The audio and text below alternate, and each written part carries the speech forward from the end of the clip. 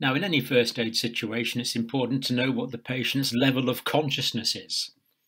We sometimes abbreviate this to LOC, level of consciousness.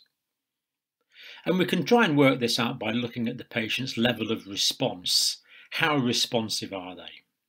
Now, of course, patients may be fully alert, and a very good judge of this is when you approach someone, and if they look at you and you get good eye contact with them, the odds are that they are fully alert in that situation. So sometimes this assessment can just take a matter of seconds, and then you can go on to think about other issues. But other times, of course, the situation is more complicated. So let's think why it's so important to see what the patient's level of response is, as that is giving information about the patient's level of consciousness. Why do we need to know this? Well, one reason is it can give us information as to the cause of the reduced level of consciousness. And if we're able to identify what has caused the unconsciousness or the reduced level of consciousness, then we're able to instigate appropriate treatment measures, because we can treat the cause specifically rather than treat the symptoms. So the reduced level of consciousness can be the symptom, but if we can identify the underlying cause and treat that, that of course is always better to treat causes rather than to treat symptoms. And also, if we can identify the cause of the unconsciousness or the reduced level of consciousness, this will give us some indication of possible prognosis. Now, prognosis means how things are going to evolve and unfold in the future. So if there's a good prognosis, the patient's level of consciousness will be increasing.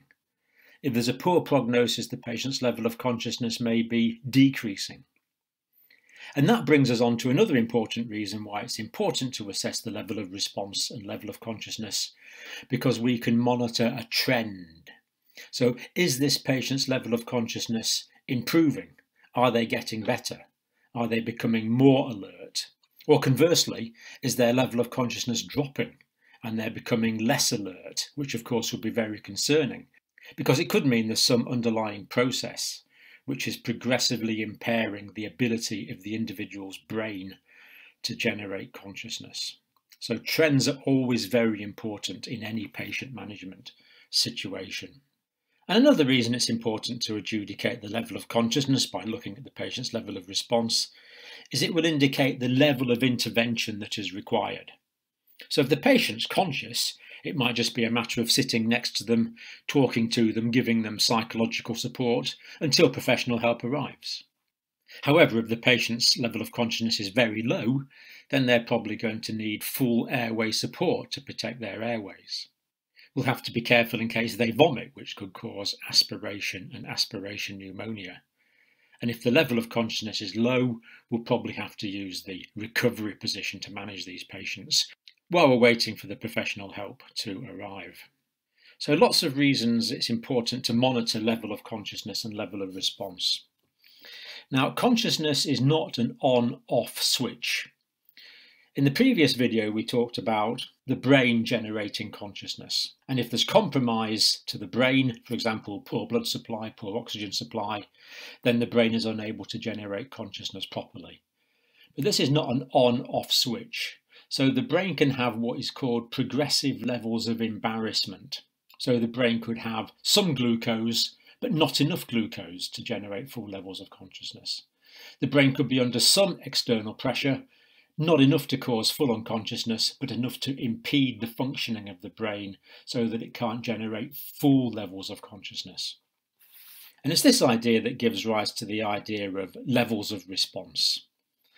And in the first aid situation, we want to learn the AVPU scale.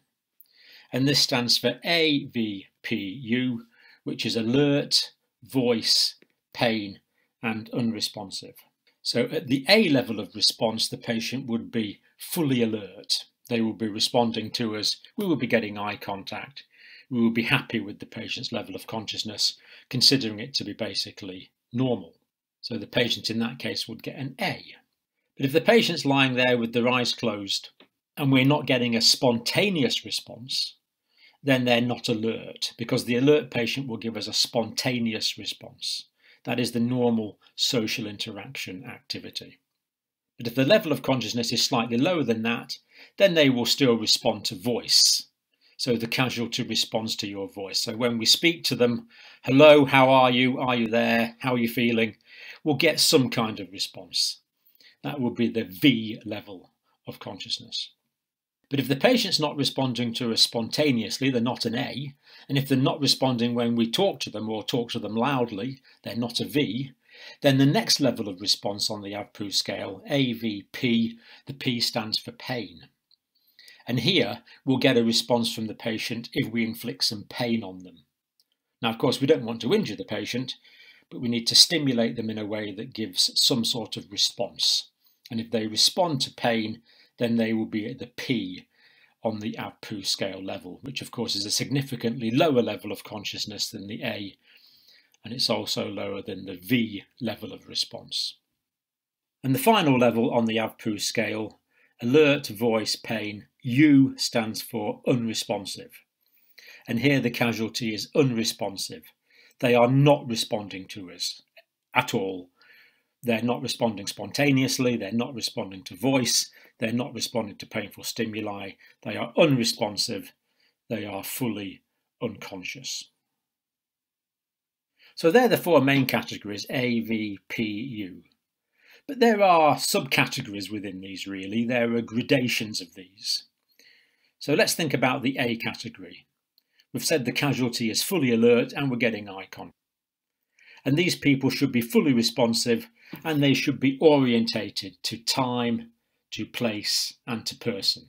That means they know when they should know roughly what time of day it is, what day of the week it is, what month of the year it is. So they should be alert to time, they should be alert to place, they should know where they are. So if you say, where are you? They could say, I'm in the park, or I'm by the roadside, or I'm in a pub, or in a restaurant, or whatever it is. And they should also be orientated to who people are around about them. So you can say, who's this person here? And they might say, this is my husband, this is my wife, this is my son, this is my daughter, this is my friend. So they'll be fully orientated to time, place, and person. So someone at the higher level of the A category will be fully aware, fully orientated, give you a good eye response, and be orientated to time, place, and person. Someone at the lower level of the A, while they might be responding spontaneously, might be confused for time, place, and person. And then going on to V, we can again categorize within the V classification. So if someone's responding to voice, they can respond to voice in a sensible way. What's happened to me? Who are you? They can be asking questions and then they'll answer questions. So if we say, are they diabetic? They might say, no, I'm not diabetic. So they can ask and answer questions, even though they might be a little bit confused in the voice category. But there again, when you speak to someone, they might respond with inappropriate words. So the casualty is able to speak words, but can't put them together into logical sentences. This would indicate a lower level of consciousness within the V classification. So we might get inappropriate words. So we might ask the casualty what their name is, and they might say something inappropriate like, I don't know, or some other word that has no real meaning and is not appropriate in the particular context. But still in the voice classification, if we speak to someone and they respond with sounds that aren't discernible as words, so we might get grunts or sighs or various non-verbal sounds from the person. So the casualty is not able to speak words, but can make noises. So again, we can see they're still responding to voice, but they're not responding to voice in organised sentences. They're not responding to voice in proper words, but they're just responding in non-verbal sounds.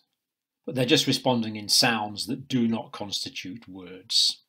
So again, we can see that someone could be at the higher level of the V category or at the lower level of the V category.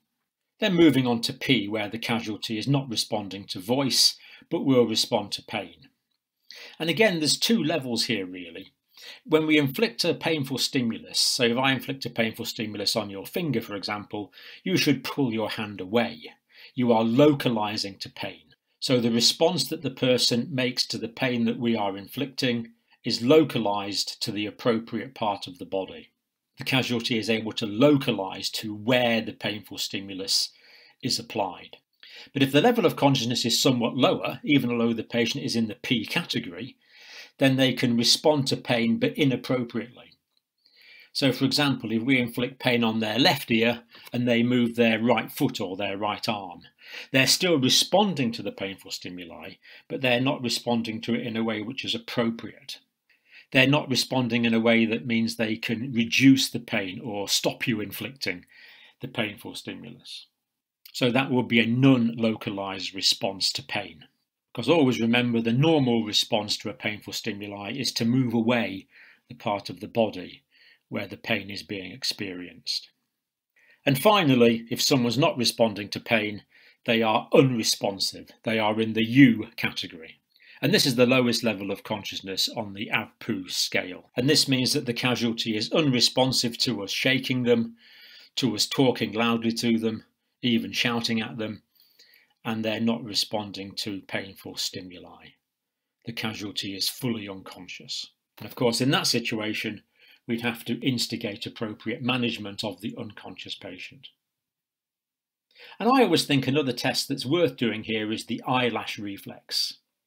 So if you flick someone's eyelash with your finger without touching the skin of the eyelash, then it should flicker.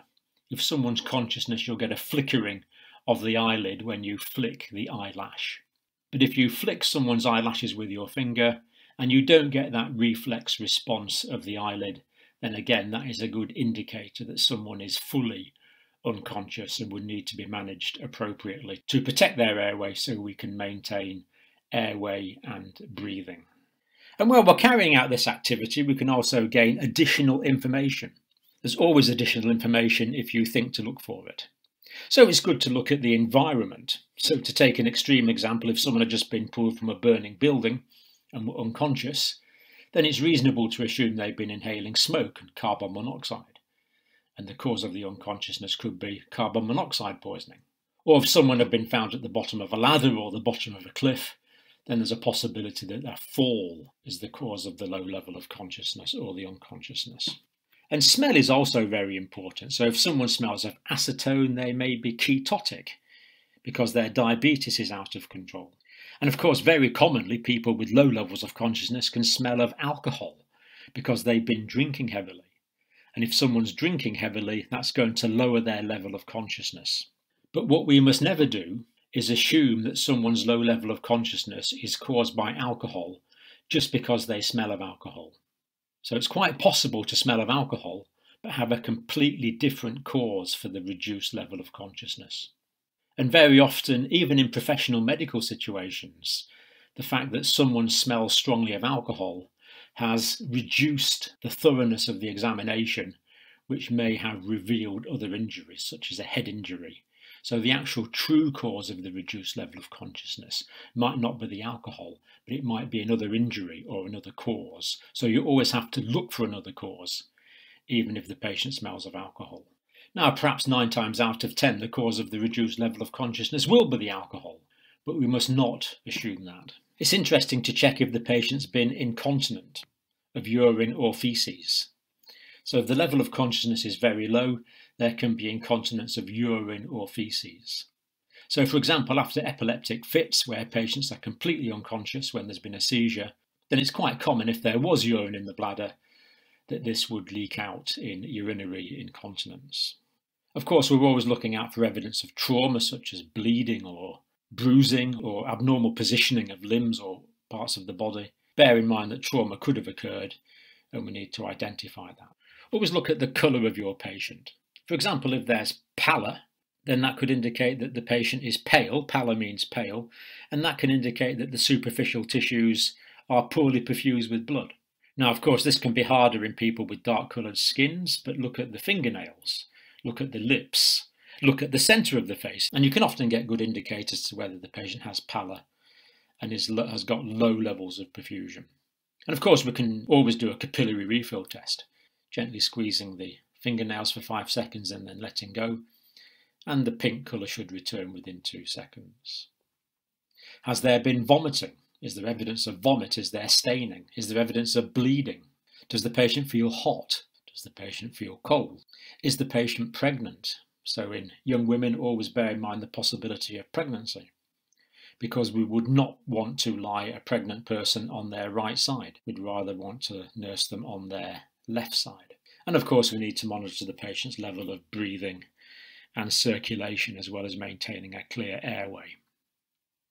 So that's the AVPU scale, reasons why the AVPU scale is important, additional information we can detect at the same time as we're carrying out this assessment, while attributing an AVP or U score to the patient's current level of consciousness, and hopefully saying whether they are high or low within the AVP or U category.